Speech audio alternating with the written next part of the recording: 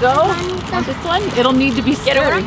I think just to let them know that we're here and that if there's anything that we need, if they need, they can come and talk to us. And I think sometimes even being out here, if there's something that they need, they're able to ask us in those questions. And so we can help sometimes field some of those questions that they're interested in or need help with or support with. Hey, how are you?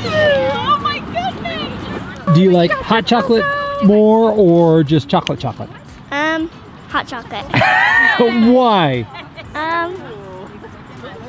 Probably because I can eat the chocolate from the hot chocolate and then I can drink the milk.